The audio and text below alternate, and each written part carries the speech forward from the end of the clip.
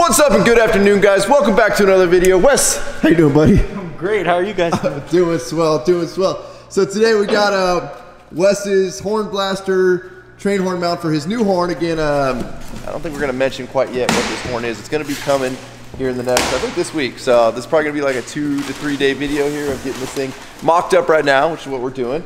So Wes is upgrading from the current horn that he's got on his truck, which is like horn number 3. So he's going to horn number 4 with the horn blaster's mount, a bigger air tank, dual compressors, which he's got the two, what are they, Air Zenith? No, Air Max? Air Max. Oh, Air Max. Triple X. So right now we're just kind of doing a little bit of mock-up here. Obviously without having the horns, we can't really get a full mock-up, but Wes just wants to see how everything's gonna mount up to this mount. You'll notice this mount looks a little different than the previous ones we've had on the channel. The reason being is the horn setup that he's actually going with like kind of dictates the mounting needs. So whereas everybody else was running like the Horn Blaster Shocker XL kits or the Goliath kits where it had 5 individual plastic horns that needed to be mounted in 5 different spots, they required a much bigger mount. The horn that he's going to be running on this truck, it mounts from a central location, so it kind of hangs off of this bracket. All right, so apparently Chris is playing musical doors over here. I saw him go to the back. I go to the back. Now he comes to the front. I come to the front. Now he goes to the back. So I guess we're going to, yeah, let's go see if we can find Chris. Hey, buddy. Good stop. Good stop. What's up, Chris? Good to see you, buddy. What's up, dude? Oh, happy day, man. How are you? Oh, look at that. Starbucks delivery and everything. Watch, Wes is going to get pissed right now. Why, they didn't have his drink right? Oh, there's no extra chocolate shakes on there. He needs sprinkles. Called him. I was like, dude, they don't have the mint one you want. He's like, yeah, they do. Never mind. I don't want it. I don't want it. Oh, I got to go piss him off? All right. I don't know. I see one little piece of chocolate in there. Here you go, buddy. Christian, that ain't no goddamn frappuccino. Chris says, shut up and take it. I told him don't even worry about it. It's gonna give me ordered it. It's gonna give me the shits though. I wanted a frappuccino. One of the other things we got going on today is Chris is gonna be, as you know, he already swapped out his subs to, what subs is he running now, Wes? Sundown Audio SA V3. Definitely do hit a lot harder than his old setup. So now he's going to be swapping out all of his speakers. Dang, dude, you got like hard water spots all over this thing. So these are the new speakers. Chris, go ahead and explain these. Wes is busy. They are the DS18 6.5s with the tweeters in the middle. So what's the benefit of that? Well, it makes it louder. Oh yeah? Yeah. Great. And what kind of dynamic range are we talking? I don't fucking know. Most importantly, how many ferrets? Well, I ordered the red ones, to match Wes's truck. I don't know. Let's play some music. Let's do a little before and after. What are we gonna listen to? Alan Jackson? Pressure's on, Chris. Pick a good song, buddy. A little Linkin Park. All right, this is gonna bump.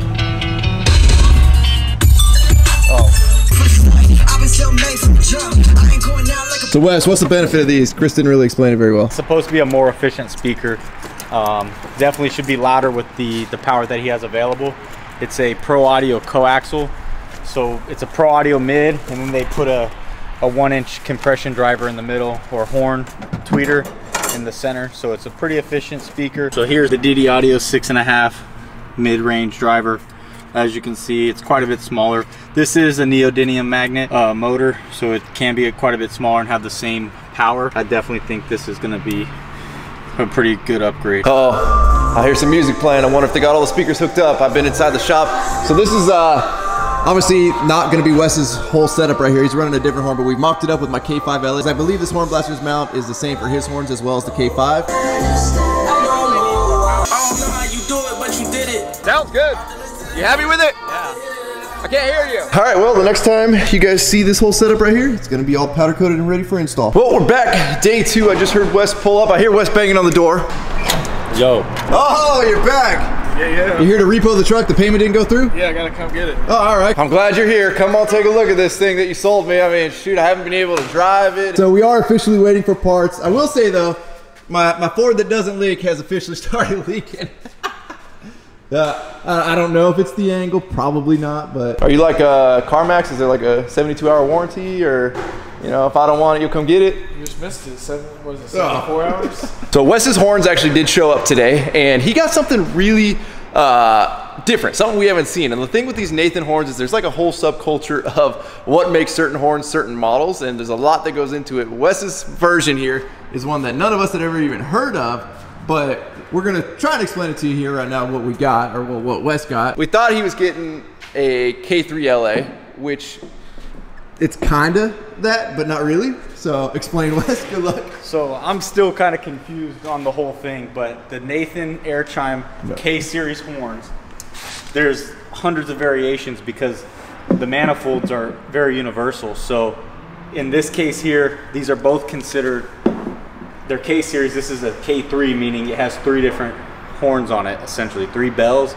This is the K5, it has 5 different. Next letter after the number is whether it's a low mount or a high mount, the profile. So if you've ever seen them where you'll see them stacked like 2 facing that way and 3 facing that way, it would still It's basically like the first horn that you got from Air Horns of Texas. kind of. Where they're on either side of the manifold. Right, so that would be considered like the high mount. So say a K5 or HA, it would be an HA. So you would have like 3 here, and then there'd be little connections up here for the manifold, and they would face backwards or whatever. Those are the high profile mounts, not really usable for trucks and stuff because you just don't have that space. So in the case of this horn here, he said he was going to send me a K3LA. This ends up, I looked it up, it's actually a K3LL, so it's the low profile, but they swap out this bell, which would make it a K3LA. This is called the 4A bell. They swap it out with this really long 1L. I don't know exactly what the L stands for, but to me it's always long. So it's the frequency. It's like the I'm not a musician, but yeah, what octave is that? It's an octave. Like gotcha. Thing. So I actually did some research here. But the L is the longer variation of the horns, which usually means they're deeper. So you can get, this is a K5LA, but you can get the K5LLA, which actually has the longer bell in the middle. K5LA uses the 1, 2, 3A, 4A, and 5, which is what this is. The K3LA would use the 1, 2, and the 4A. So it would use the 1, the 2, and then it would have this bell on this manifold with it. That would make it a K3LA. So since it uses the 1L instead of that 4A, it becomes a K3LL. One of the things with, when you get to like the Nathan series, a lot of guys are really chasing that sound. That's why they have so many variations of different bells, is there's that certain sounds that like Amtrak uses, there's certain sounds that different railroads use, and everybody really has their specifics. And the thing that Wes is mentioning, I know it's kind of hard to see, but each one of these bells does have a number on it. So you're basically playing with the variation of bells. They all do mount up to the same manifold. So we're still waiting on Wes's mount to come back from powder coat, but being that the horn showed up a little bit early, we want to give it a little test today and see what it sounds like running off of 1/2-inch airlines. We're actually going to be doing an upgrade away from 1/2-inch airlines. These do come with a 1/2-inch MPT inlet on them, along with some plugs here that I heard you can also run in more air to. In this case, we're going to go with a it'll be 1/2-inch MPT to 3/4-inch air tubing. So we'll have a 3/4-inch dump valve from our tanks along with 3/4-inch line, and then it'll go down into that. So the thing with these horns, I mean, it's just, you need sheer volume of air. You need high pressure air, but you need volume of air. It's not like the plastic horns. I don't know, I've never run one on 3/4-inch line. All of mine have always been 1/2-inch. Let's test this one on 1/2-inch right now, see what it sounds like. All right. And then that'll give you guys a comparison if you're ever setting up your horns on your truck to see if you want to run 1/2-inch. A lot of the cheaper horns run like 3/8 lines, but obviously once you get to the bigger or more horns, you need that airflow. Now, normally when we do these sound tests, it's on a weekend or after hours when nobody's here. Everybody's here working today, so I'm sure they're really going to enjoy this. We're at about 145, 150 PSI, 1/2-inch airline, 1/2-inch dump valve, 3-gallon tank. Here goes nothing.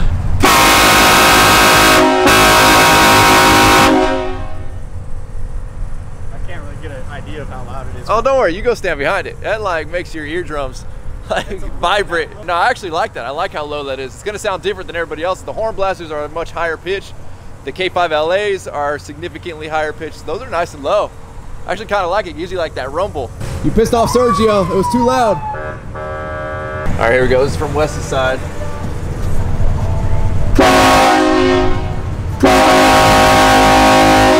Wow, dude. I hope it fits though, because I think the mount I ordered is for the K3LA, which doesn't have that long bell, which is like 3 inches longer than the longest bell. It should be all right.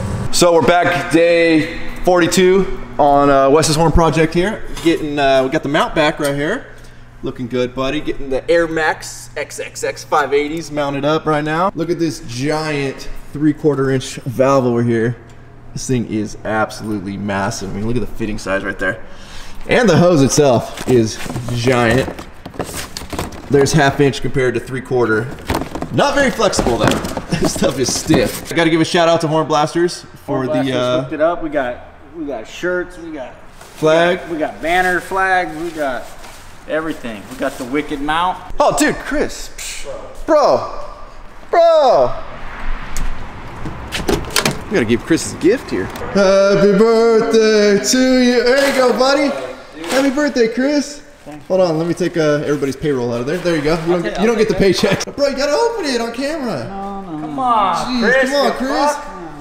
Jeez. How old are you today? 38? Right around there. Hold on, let's check the hairline. Woo! All right, I guess we're using my truck for testing. Yeah, you want to start it? That airline is so big. So we're just gonna charge up the tank right now. We wanna hear what it sounds like with the 3/4 line because we've never heard one with that much air flowing to it. Like I said, previously these horns require a lot of air. If you look at the size of the diaphragms in the back there compared to any of the plastic horns, they're massive. You at 150? Yeah. All right, here we go. 150, 3/4 inch airline.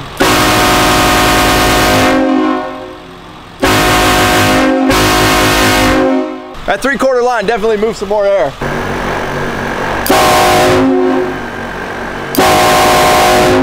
Dude, how are you standing behind that and doing that without plugging your ears, bro? Even cover my ears, that thing hurts. All right, well, testing is done today. I believe tomorrow we're going to be pulling all of Wes's old horn off, and hopefully that fits, because that is that's a huge setup. Wes isn't sure if it's gonna fit, so here goes to day 4 or 5, I don't know. This is the longest spread out day video I've ever made in my life. See you guys tomorrow. Well, day 18,253. Hopefully today this thing is done. How many piece nuggets we get today? I just got a Chipotle bowl. Oh, dude, we went fishing? Nah, I just bought this. Another one? I did. Offer up deal of the day. We got, ooh. Got a Penn Fathom 25. Cheap little pull, but a decent combo, so. Well, I'm gonna assume you didn't pay a whole lot for it if it was offer up deal of the day, so it was worth whatever it is. Yeah, so I lowballed the guy down from 200 bucks to $130, so said he used it once on like a one-day little charter thing or whatever. I just needed a little heavier duty pull, so. Oh, for catching sharks? Got my fishing license. Dang, man, it's official? Everybody on YouTube, comment in the comments what a fishing license in your state or town or city, I don't know if it's statewide or what it costs over there, because in California, I believe it's got to be the highest in the 50 something bucks. For a year? For a year, but it's not a year from the day. It starts on the 1st of the year, so they don't prorate it either, so you're paying for the full year even though it's already half the year is gone. Well, and can't you only fish on Saturdays, Sundays, and Wednesdays? I don't know all of that, but they got all these 1 pull, 2 pull. Getting Wes's truck back in here. First things first, got to remove all the old setup that he's got. This setup's already sold, right? Yeah, Brian's pretty much. All right, so this setup's gonna be going to Bryant. Oh man, it's gonna look a lot better than this U-bolt threaded rod hanger system you built here. Oh, it's water. You gotta pull it past it. So what happens when you do shit at night? That shit moves. This ain't even tight, dude. Hey, man. We're about to be upgraded from this, Wes, don't worry.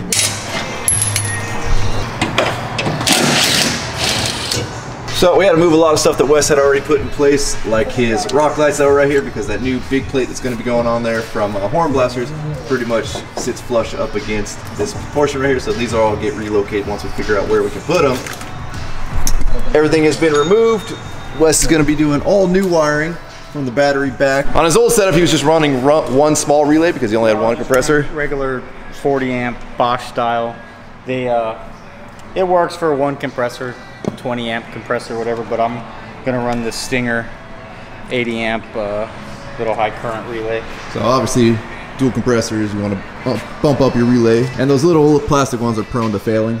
So they get wet and they do short out pretty easily. So the good thing about these all-in-one brackets is install is pretty simple because you can essentially build everything off the truck other than a little bit of wiring. The bad thing is trying to lift this entire thing into place. They're not fun to maneuver. Look at this special delivery. You gotta do a burnout while you hand it to me.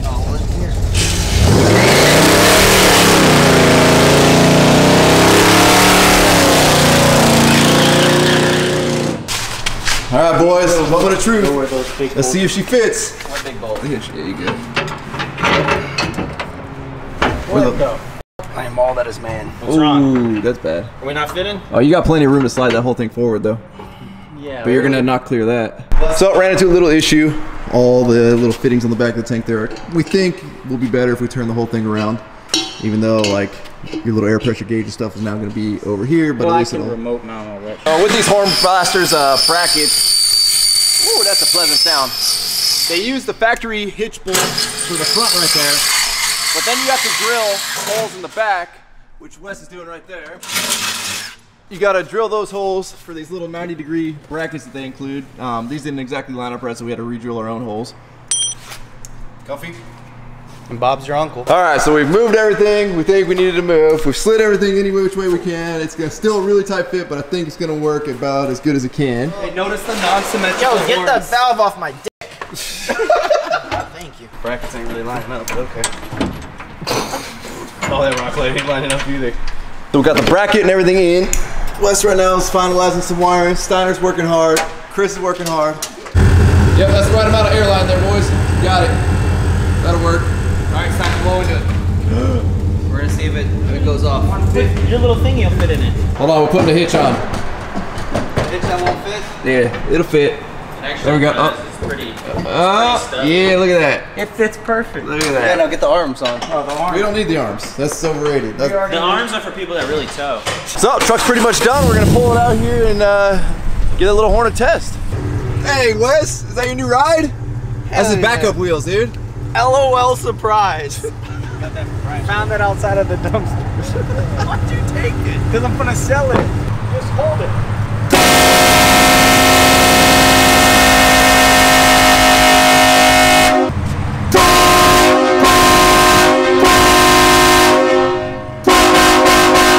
Dude, I can feel my feet vibrating. The dirt's falling off the bottom of the fucking truck. Good, we'll clean that thing. Dang, dude, I charge dumping fees around here.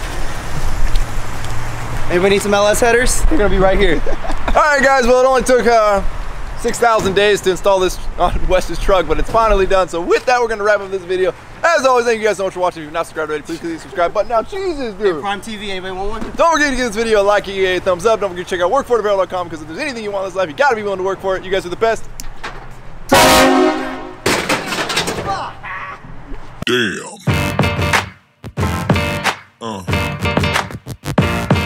Yeah.